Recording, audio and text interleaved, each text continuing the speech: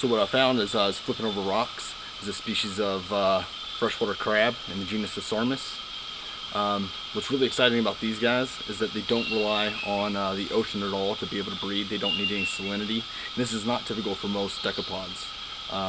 Most crabs, or many crabs and shrimp, completely rely on the salinity of the ocean to be able to breed.